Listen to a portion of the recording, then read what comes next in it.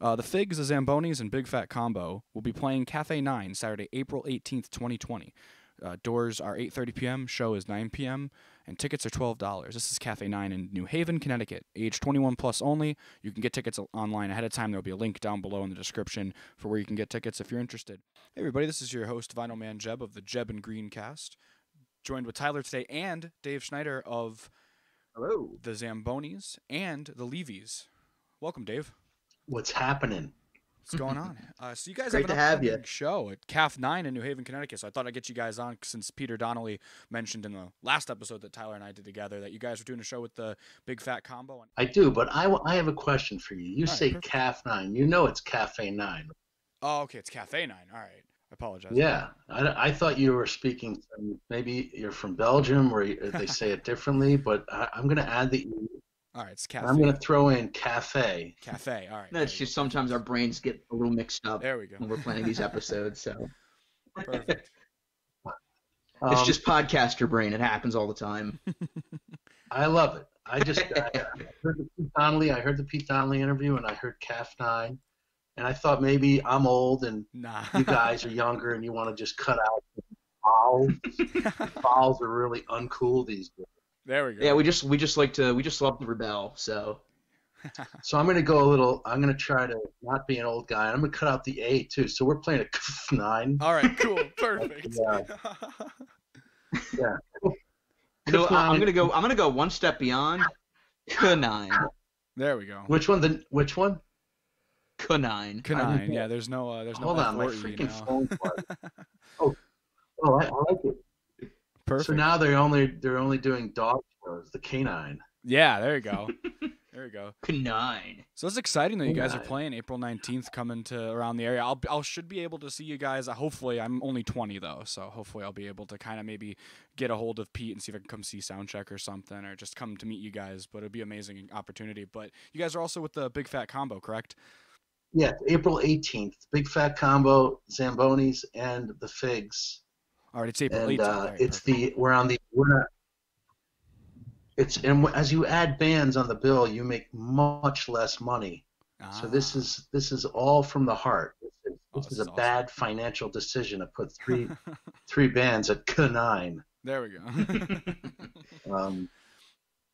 But it should be really. I mean, it's not should be. It will be an awesome night. And I could, I've seen you guys. I sort of look like both of you, and I could let you borrow my ID if you can be 50. All right. All right. I'm down. I just go. Well, I mean, I do feel like a 50-year-old in a 23-year-old's body. So There you go. There's nothing wrong with that. You're ahead of the curve. All right. Or you're just curved, one of the two. But regardless, you know what you should do? I got a great plan. All right. Pick up. I'll work it out with you. I'll give you money. All You right. Pick up pizza from either Sally's or Pepe's, and you just walk in like you're delivering the pizza. It's not a bad idea. So It's not a bad idea. it's a great. It's a great idea. Believe Yeah. me, it's a great idea, and there's no way it will fail. There's no way. I mean, I got to back up. You My just dad's walk downstairs over with 20. You so I guys should get a be good. free pizza out of it. Yeah, So, there you go. Yeah. Well, he's giving me the money, so it wouldn't be free, Tyler. It'd be his money.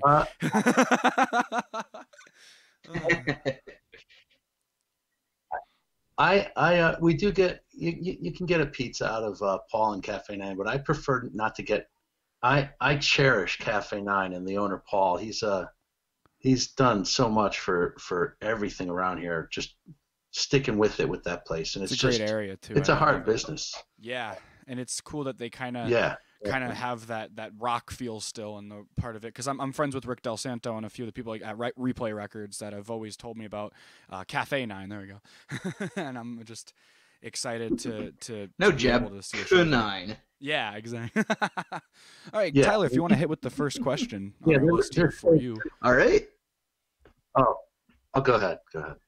Okay, so I was going to ask, who your inspirations are, which I'm still going to ask, of course, but I do also want to, start off from where you got started as a musician.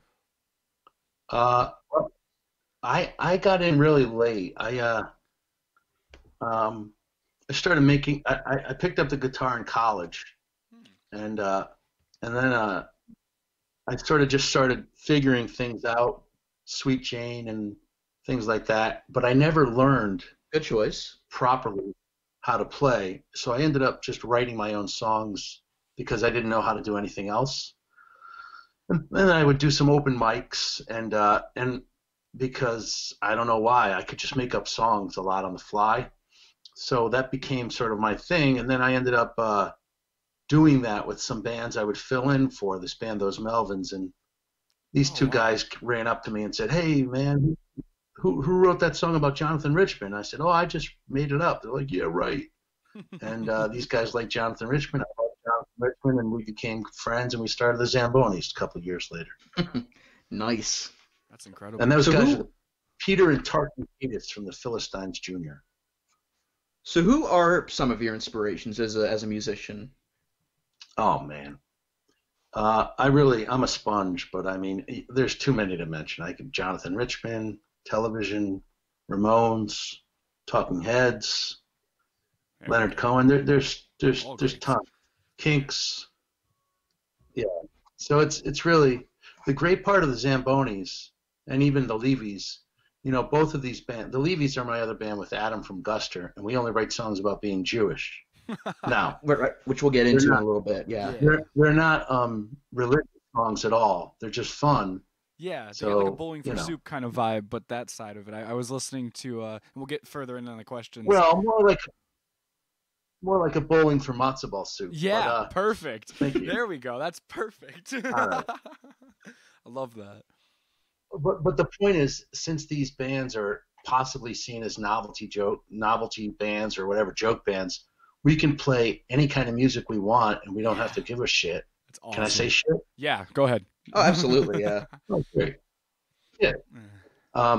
So that's the joy of this. So if I want to make up a song that sounds like Hank Williams or that is influenced by Johnny Cash or the Dead Kennedys or whatever it is, it doesn't matter. We don't have to take ourselves seriously. So it really kind of opens up all these things for all these inspirational bands and artists. Honestly, I wish that was a mentality that more, just get to be yourself. musicians and artists would have these days. We can do whatever we want. We don't have to abide by the rules. I mean, fuck the rules. We don't need the rules, honestly. So, just play what you want, write what you want. If it sounds like someone's song, then it's okay. It's not like you directly stole from that song, so why not? Yeah, and I've always been inspired by Bowling for Soup myself, and now finding out about the Zambonis is like I said,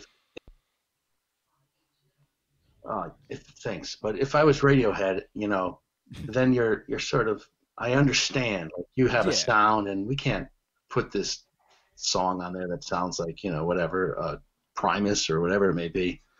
But, again, having that joke band label, we don't have to worry about anything. Which is amazing. Which leads me into my next question. You guys played with Real Big Fish and Bowling for Soup. How was that show? Well, it was great. Let me just start off and say that. It was great. Their fans are amazing, and everything was great. The small problem with that show was the band that was supposed to be on that bill was Nerf Herder. Ooh, yeah, Nerf Herder. Yeah, and they backed out. So it was great. Mark from Manic Productions called and said, "Listen, I got a perfect gig for you guys. You guys will kill it." And blah, blah, blah. So we go on. The problem was we had, he said, "What do you want, for a rider?" I don't know if you guys know what a rider is, but it's everything the band gets backstage, hummus, local beer, M&Ms, whatever you want, fresh fruit. So I said, "Oh, don't worry about it." He said, "Well, I got to give you something. You guys, you're playing in front of 1,500 people. You should get what you want." I said, "Don't worry about it, Mark. Just get us some beer and some water and some hummus or something." Perfect. So it turns out we had Nerf. They never did it. They never changed it. So we had Nerf Herder's rider, which was 2 bottles of Jameson. Oh. That's whiskey, and I don't drink whiskey. Oh. But I did that night, and so did the rest of the band. And I don't quite remember the show that much. So I see. the answer is, it was a good night. There you go. Perfect. But it was old school rock and roll for us. We don't really we're not like a hard drinking band, but since we got Nerf Herder's Jameson whiskey, Why not? one of us, I won't mention it, one of us was seriously in the tank. But, That's rock and roll, though. I guess so, yeah. Guess so. I have a different problem. I drank some whiskey, but I ate way too much hummus before the show too. So it was a combination. Yeah, you're better off being down in front of the stage, far away from me that night. So it was great. They were also awesome guys. Everybody was really nice, and they had a dog. One of the guys had his dog with him, and I love dogs. That's my cool. thing. Yeah. So that's that question. What's up next? All right, what's next is what age did you become a huge fan of hockey? Since I see the Zambonis name is based on the ice rink machine, right? Yeah, I would say probably around let's see, 60. So probably around 7 and 8. My father I'm from Trumbull, Connecticut, and okay. we used to me and my two brothers would get in the Lincoln Continental. And my father would drive us up to New Haven Coliseum to see the New Haven Nighthawks. And I can still taste those asbestos-flavored French fries to this day. Oh, no.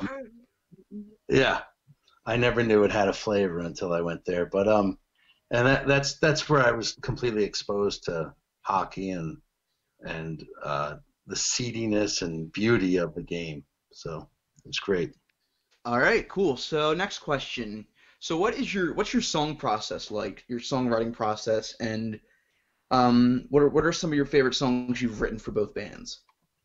My song process is I start the day with a bagel, cream cheese, and chives. No, everything is based around food for me. But no, I mean, it's weird. Songs are odd. I'm sure everybody has their different methods, but some just fall out of the air and just happen, and some are, like for example, last weekend, Saturday night, this Zamboni driver filled in. I don't know if you guys heard that story about the Zamboni driver, the backup goalie that filled in for the Hurricanes and ended up winning first star. He was he had a kidney transplant.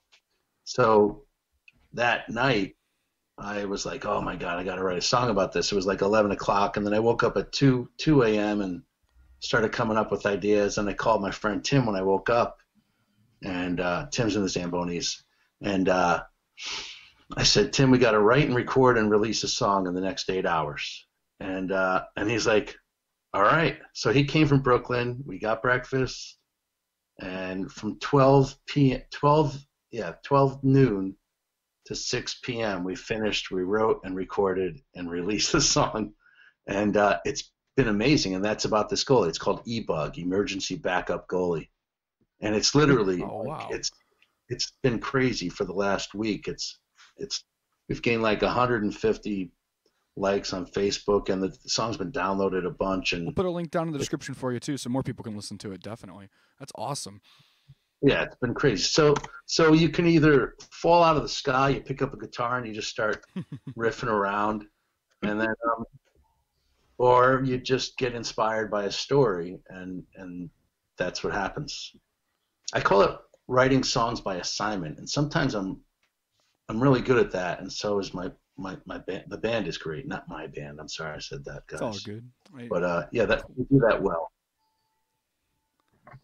Yeah, Pete Donnelly had a similar writing process too. It's cool that you guys are playing together, because Pete was saying sometimes he just writes, it just kind of just comes, and sometimes it's not his story sometimes. So it's like really cool to see that. It's like another inspiration coming from back and forth. That's awesome. Yeah, I love it. It is really my, I can do it alone, but I love just, if the Zambonis are rehearsing, or Adam and I are just sitting there with two guitars, that to me, besides having a child or a Sally's Pizza.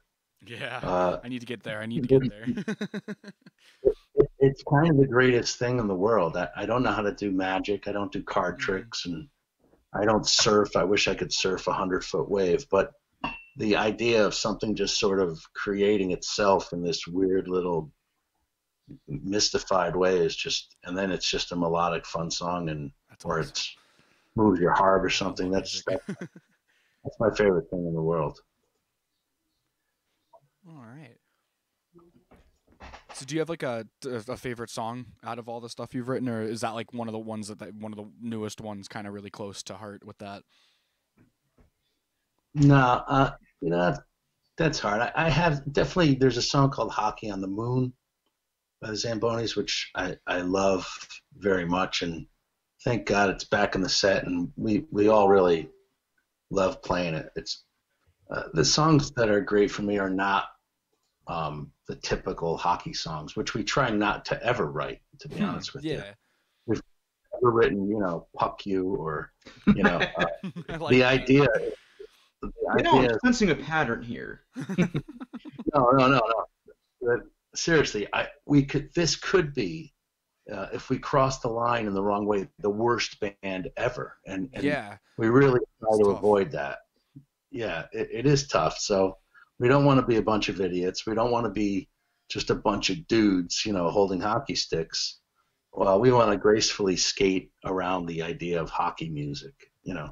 So getting back to it, Hockey on the Moon is about the race to the moon, the Cold War, Ooh. and the 1980 Olympics, and it sounds like Wishing by the Flock of Seagulls was sort of involved Cool. with.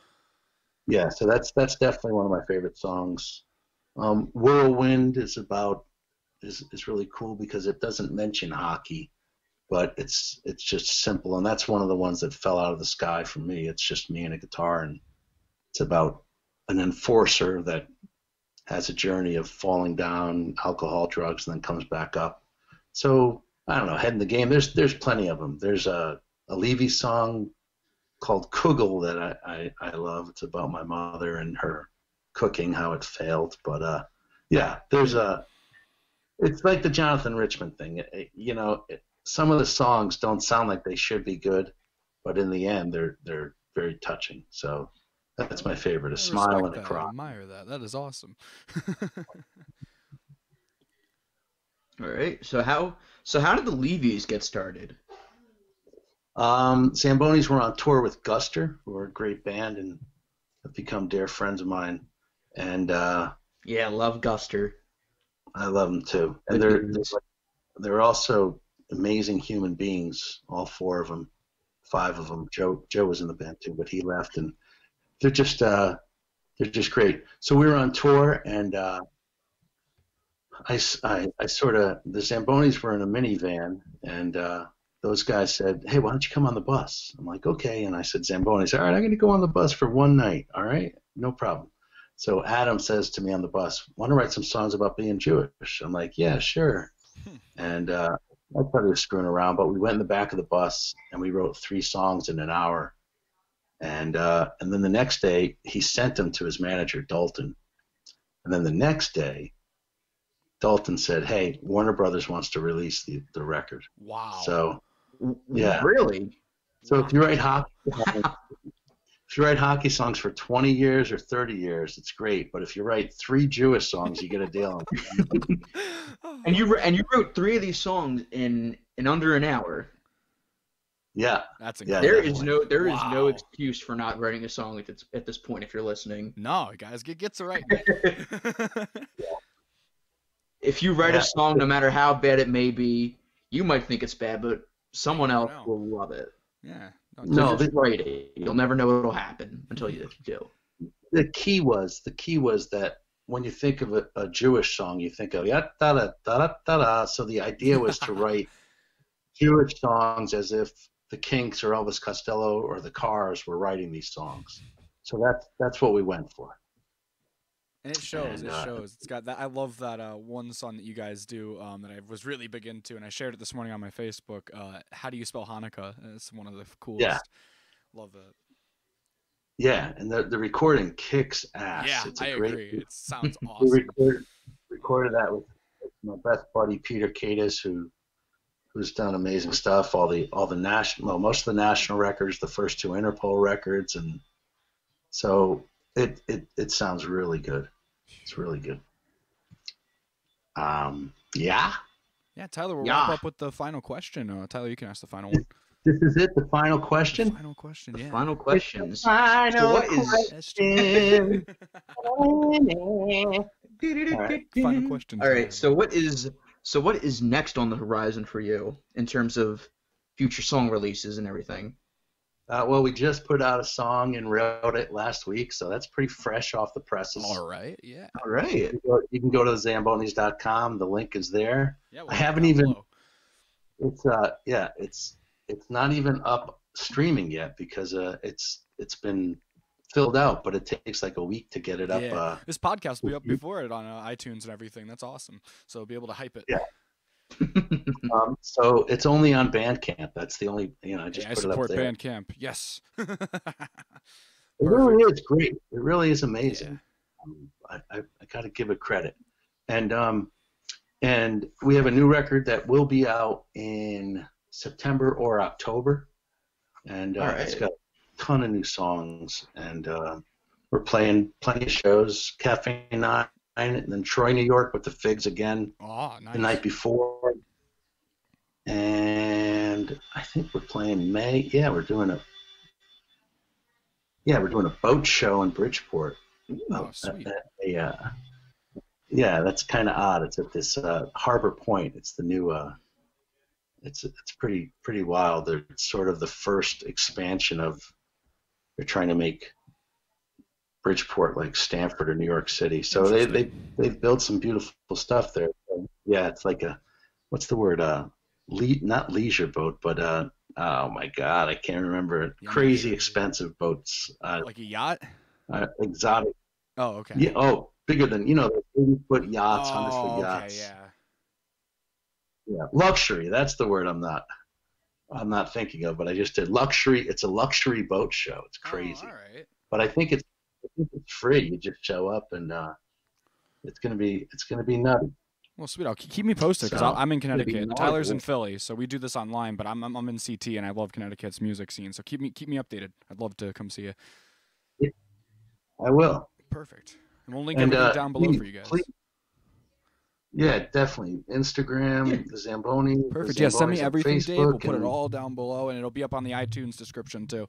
So it'll be perfect. And if you're ever in Philly, definitely Tyler swing by. Let me know. I'll see if I can hook you up with Gritty. Oh God, Gritty is beyond my hero. He's so good. Gritty. Whoever's in that. Gritty is just it's hard to describe the enigma known as Gritty.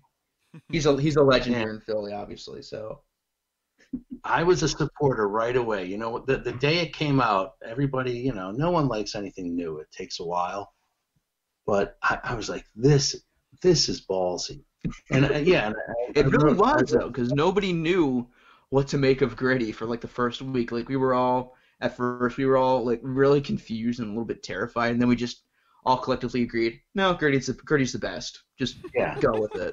But I was fresh off the presses. I immediately wrote a holiday song about Gritty that we released. That's on Bandcamp too.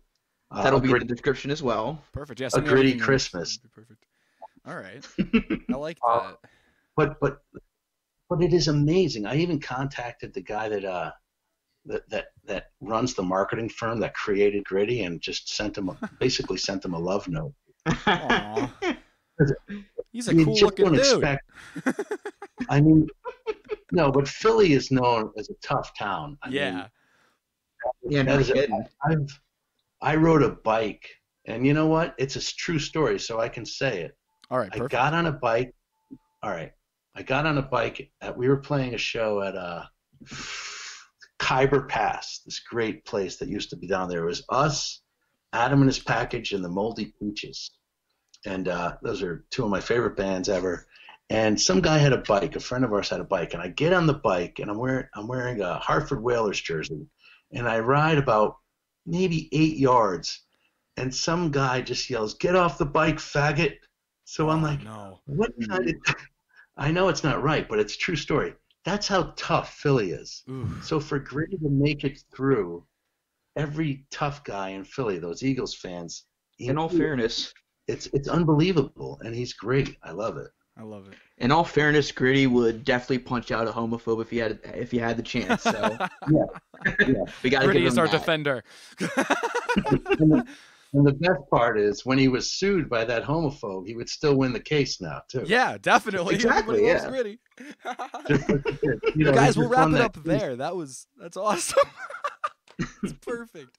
Perfect ender. Well, thank you, Dave, for coming up, and Tyler, Yeah, thanks for thank being you here, so man. much. Awesome to have you co-host all the time and being on. So it's glad to have all of us on. And Dave, you're going to be right up on iTunes right after this. To be the first episode right in line with the YouTube release.